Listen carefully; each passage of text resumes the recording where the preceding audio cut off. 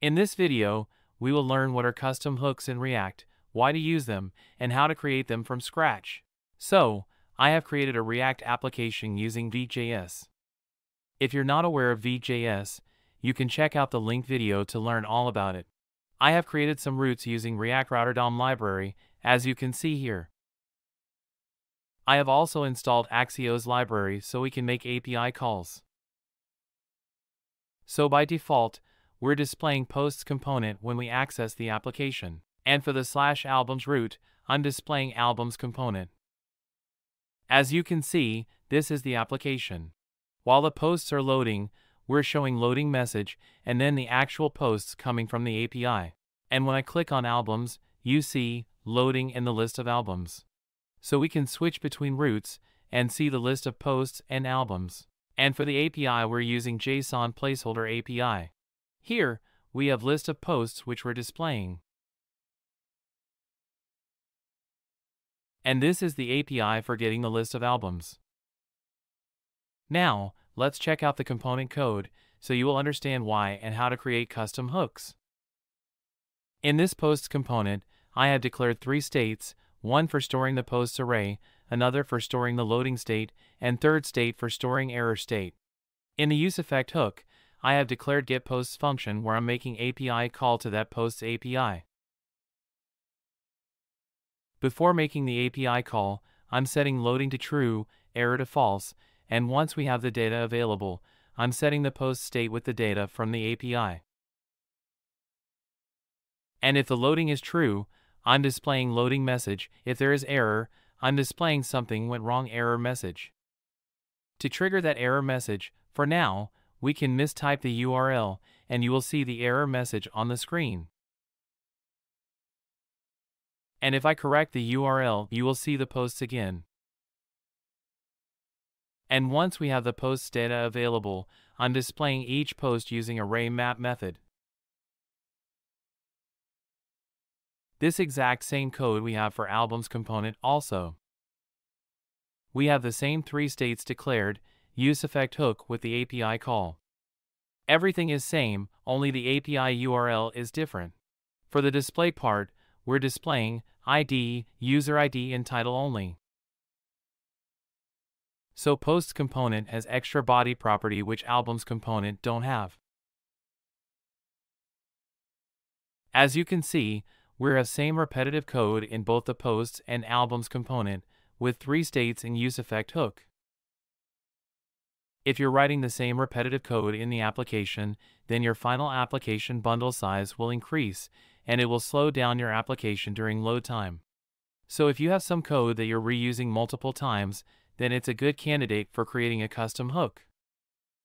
So this similar code we're using in posts component also, so instead of repeating the code, we can create a custom hook. A custom hook has the same functionality of a component, so you can use state, useEffect hook, event handler functions inside custom hook. So custom hook is a function which you can create to separate out some logic of your component to be reused and make your component more manageable. So let me create a new folder with name custom hooks, where we will store all our custom hooks. And let's create usefetch.js file inside it. It's a common convention to call the hook starting with use keyword, just like useState, useEffect, we can call it usefetch to indicate that it's some kind of hook. So we can create this as a function, and we can export it as named export. Now, from posts component, I can cut out this entire code and paste it in the custom hook.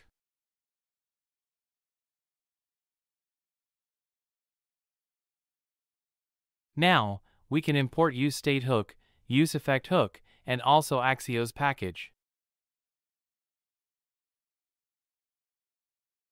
As we will be using this same hook for posts and albums, let's call it data instead of posts.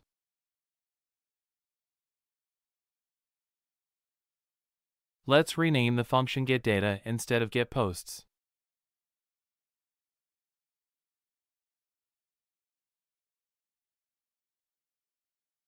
Now here, instead of the hard-coded URL, we can accept the URL as a parameter for this hook.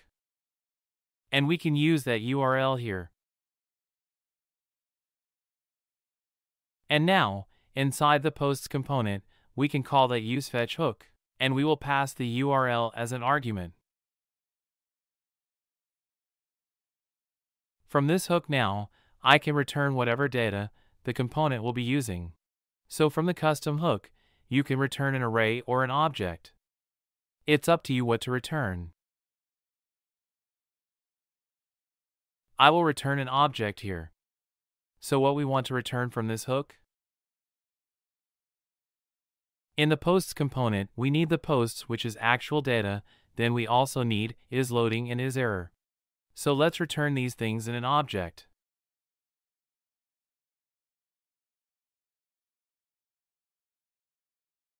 Now I can use them in the posts component.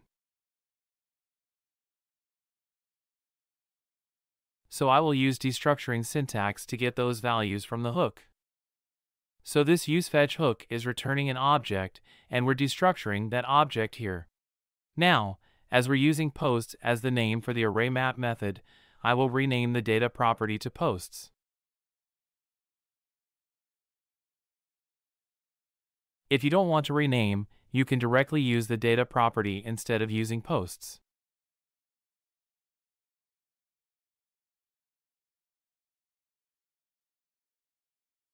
But I will rename it to posts to explicitly indicate that these are posts.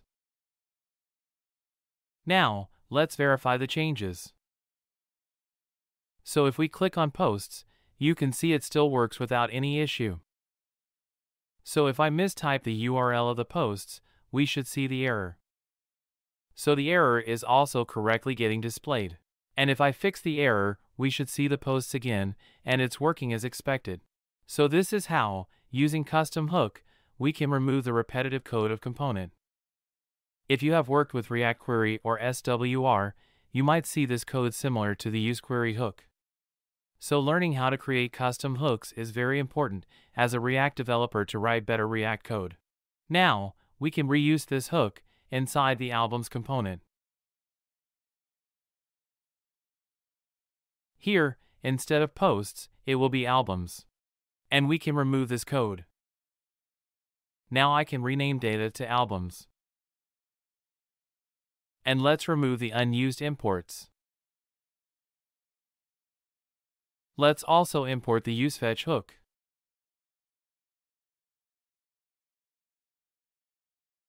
Now you can see, albums are correctly getting displayed. If I enter wrong API URL, you can see, error is getting displayed, which is as expected. So this is how you can separate out some code from your component to keep the component dry and avoid repetitive code. Also, in addition to state, use effect, you can also define functions inside this custom hook and export it from the hook, so components can call that function to do something. So you can do that also in the custom hook, if required. Most of beginner React developers don't understand that when you use any custom hook in a component, then that hook is specific to that component. So all the states and data declared in this hook is separate for this component and any other component where this custom hook is used. So the albums component and posts component has a separate instance of this custom hook, so data is also different and is not shared across all the component using that hook. To demonstrate what I mean, I have created this static list of products in this file. And I have also created products.jsx file where we're displaying those products. So to see it on the screen, let me add a link in the header for products root.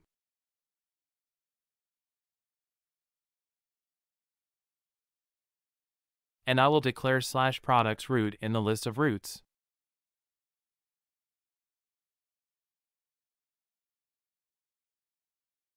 Now, if you check the application, you can see the products link in the header, and you will see the list of products when clicked on that link. And for each product, I have added Add to Cart and Remove from Cart button. In Products component, I'm using useCart hook. And in this hook, I have declared state to store the products added to the cart.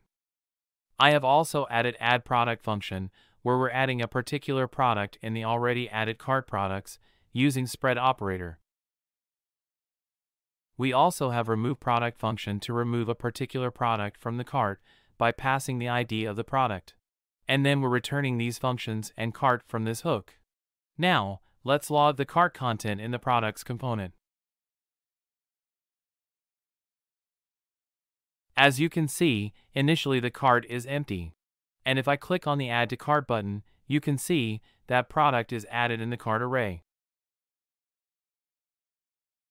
If I add another product to the cart, you can see we have 2 products in the cart now. So the Use Cart hook, we're using in products component for now.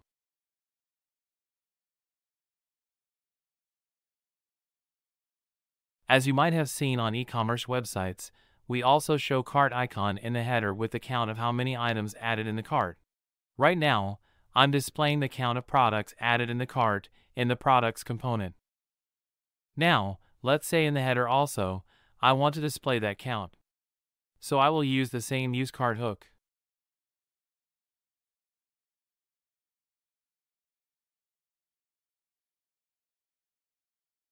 I will remove these functions as I just want the cart count to be displayed.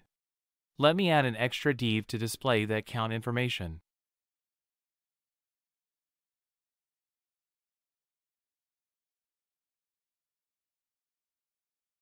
Now, you can see, at both the places, the count is 0.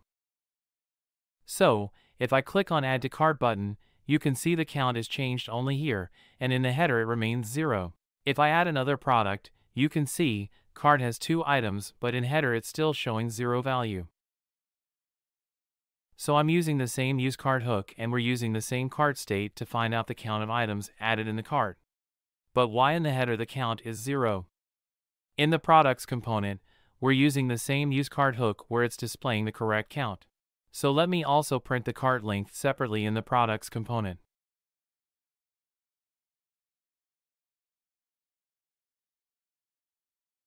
Let me comment out the strict mode, so you will see only 1 console log instead of 2 because in React 18 with strict mode, the log will be printed twice. So initially, we have 0 items in the cart. And if I click Add to Cart button, the count will increase by 1. If I add more products, you can see the count increased each time I add the product. But the count in header is still 0 and it's not changing. So in the header component, I'm using same Use Cart hook but still the cart count is not changing. This is because whenever we use any custom hook in component, it creates a separate instance specific for that component. And the data in that custom hook will be separate for each of the component where we're using that hook.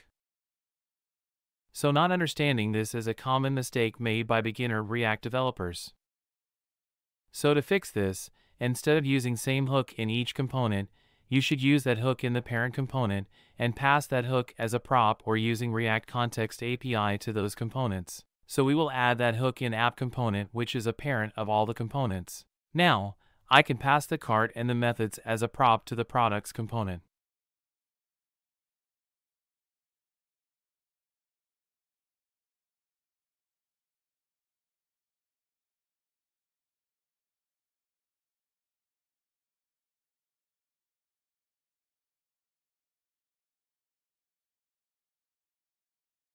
In the products component now, I can destructure those props, and I will remove the Use Cart hook from this component. And in the header component also, we need cart information. But we don't need to pass entire cart here, as we're just printing the cart length. So always pass only the required information as a prop to any component. So if you pass extra unnecessary information to any component, it might slow down your application. So always pass props that are required. So we will only pass cart length instead of entire cart.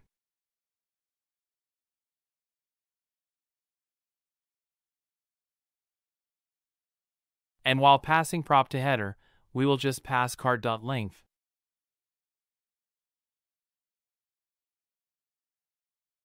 So now, we're only using single-use cart custom hook, and which is used by header and products component. So now both the components will share the same instance of the custom hook. So initially we have 0 items in the cart. And as we add products to the cart, the same count is correctly getting displayed in both the places now.